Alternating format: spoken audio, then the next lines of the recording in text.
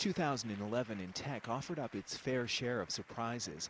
Alliances were formed, addictions broken. The role of social media in fueling social unrest kept commentators at Twitter. Even the royal wedding was dubbed 2.0. So what was the most memorable tech story of the year? Here's blogger Robert Scoble. Steve Jobs, by far. I think 20 years from now, 100 years from now, people will still be talking about Steve Jobs. I don't know if they'll remember the iPhone or the iPad, but they'll certainly remember him. Many will surely agree with that sentiment. Apple's visionary co-founder died at the beginning of October following a long battle with pancreatic cancer.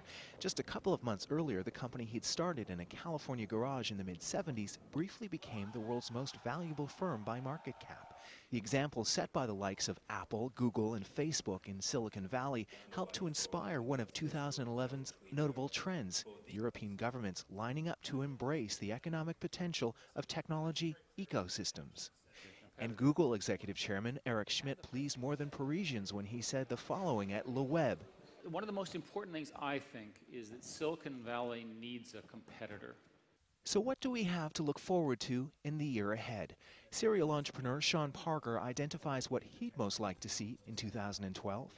Yeah, I'm hoping it's going to be related to politics and social change. So we're seeing the power of mediums like Twitter and Facebook with regard to social change and activism and the Occupy Wall Street movement and, the Arab Spring and so forth. What we don't have are good organizing tools so that institutions which have hierarchy, which have management, can actually leverage the power of social media to get things done in a consistent and sustainable way. Parker has a pretty good track record of spotting trends early. So does Tyler Brule, editor-in-chief of Monocle magazine. Parker is an investor in Spotify, which has just launched a radio app. Monocle has just launched an internet-based radio station. You're with The Briefing on Monocle 24. I'm Matt Barbette, joined in the studio by Andrew Tuck. Radio is interesting because it's light on its feet. It's, of course, highly mobile. And with so much content available through downloading, Brule believes that there's renewed currency in media that is truly of the moment. When it's, midday in London, we go live with a program. And a commentator, Peter York, who was visiting recently, said, what's amazing is I think that live is the new black. And I agree with him.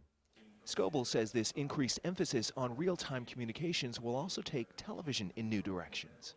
I think the Olympics are going to be very interesting because we're going to have tablets, whether it's a Windows 8 tablet, so Windows 8 is going to be a big deal, or an iPad or an Amazon tablet, and we're going to be able to Twitter and Facebook with people around the world, so there's a social aspect to this TV thing, and there's going to be a directory in front of us that we can change shows or channels or maybe even camera angles just by clicking a button. So whatever the medium, shared experiences continue to be as valuable as ever. Matt Cowan, Reuters.